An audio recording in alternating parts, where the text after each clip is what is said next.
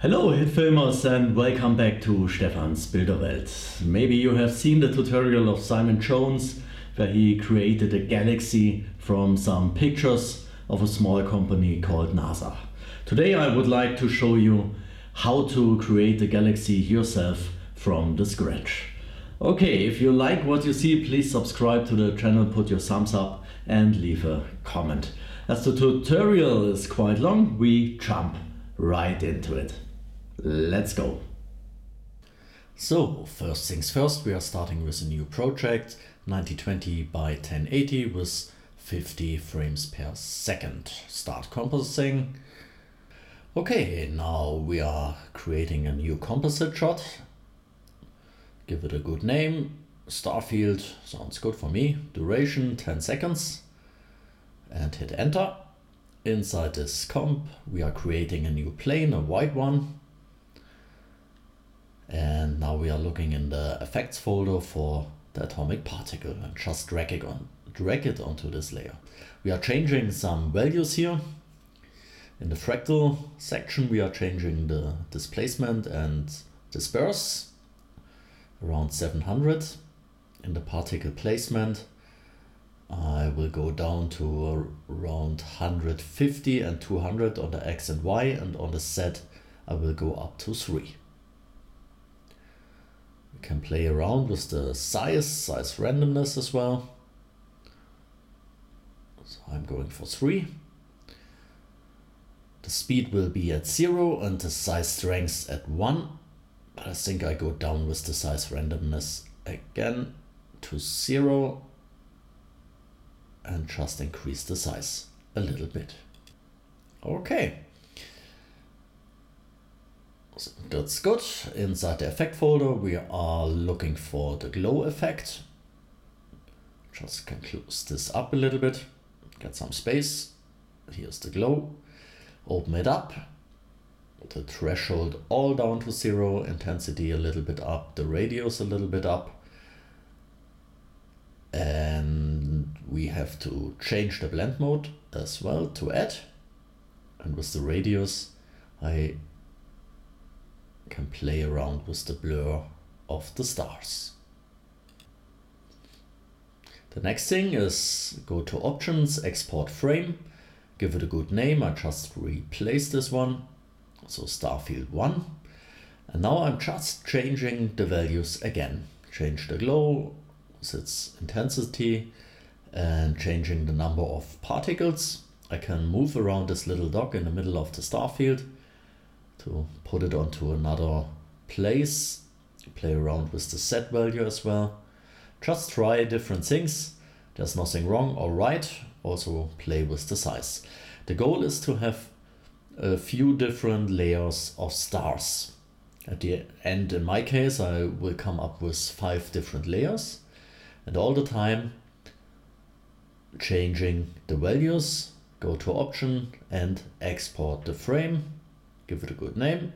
In this case it's Starfield 2. I replace it again and do the very same thing for the next few starfields, just playing around with the values. Okay, I'm done with the last one. I delete the glow effect inside the search. Go to media, create a new composite shot. And in this case I call it Starfield Comp. The rest we can leave as it is. And now you have to find the exported frames. Take them all inside. Again, take them all and put them down into your comp. Change them to a 3D plane. And now I'm going to change the blend mode of each of them inside the properties, or I can just right click here, go to screen, and I think you can mark them all. We try this later and just do it once, change them all in one, but I have to try this, so I just do it here with a right click. That's fast as well. Okay, we take the first one, go to its transform values and change the position. So I can change the set value now and Bring it a little bit into the front. The same with Starfield 2.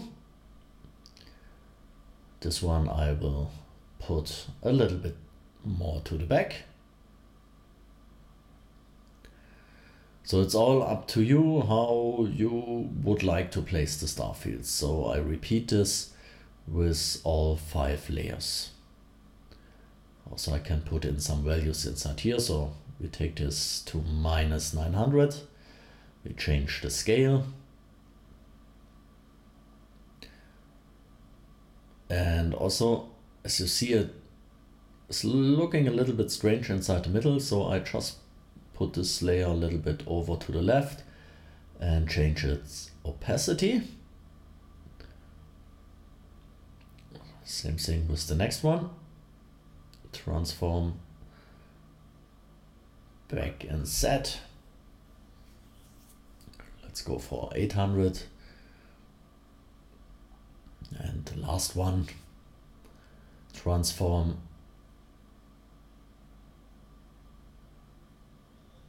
we bring this all the way back and move it a little bit upwards and change the opacity as well.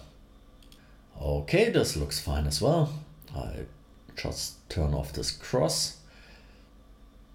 We go back to Starfield 1 and there we see as well it's too strange inside the middle or in the center. So I change its opacity and also the position, just that I can get rid of those lines around the frames itself.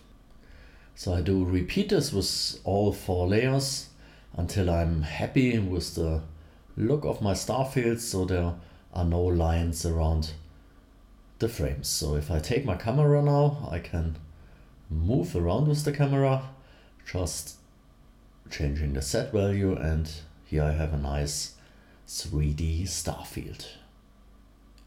Okay, now I would like to give it some color, so I'm looking for the color Vibrance effect and put it into a new grade layer. Change the color to something colder here, reduce the vibrance. So again, just make it to your taste. Try the different sliders and the different numbers. I'm putting on another glow effect on top of it. And change the values here.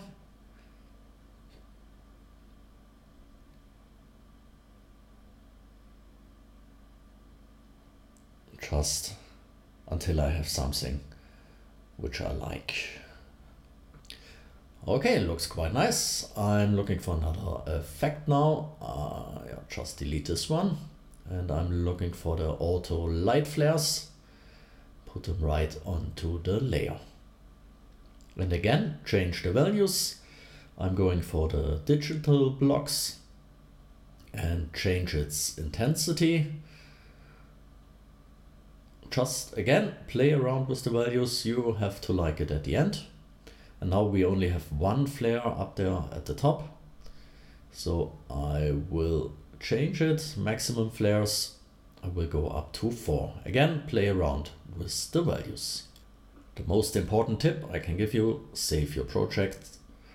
I keep forgetting it, so sometimes I lose all my work. So save it. So next we are creating the nebula, creating a new composite shot. Give it a good name again. We leave the duration, but we change the height to 1920. So we have a square.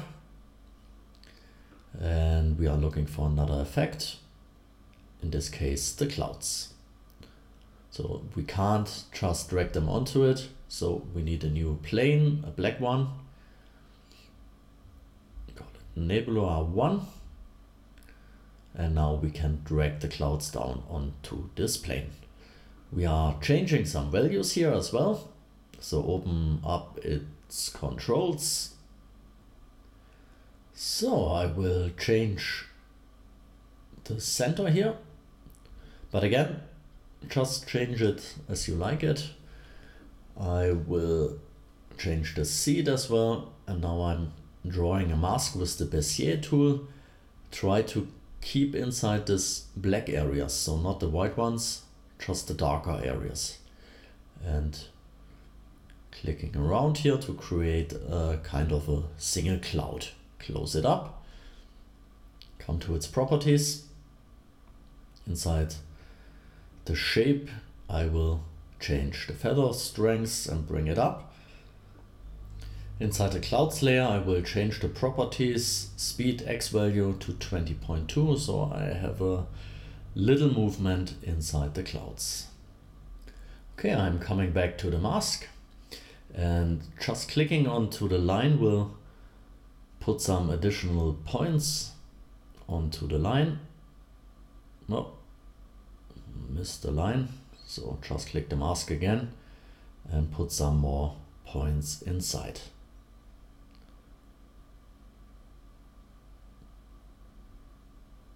Okay, that should do.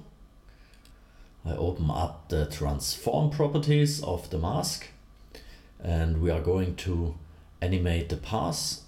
So at the first frame, I put in a keyframe and jump back to the very last frame and just change the position of the points, bring them in and out. So at the end, it's not the cloud which is moving, it's actually the pass. And always try to go into the darker areas if possible. And as you can see, the mask is moving. Okay, let's come back to the effects, and we are looking for the levels.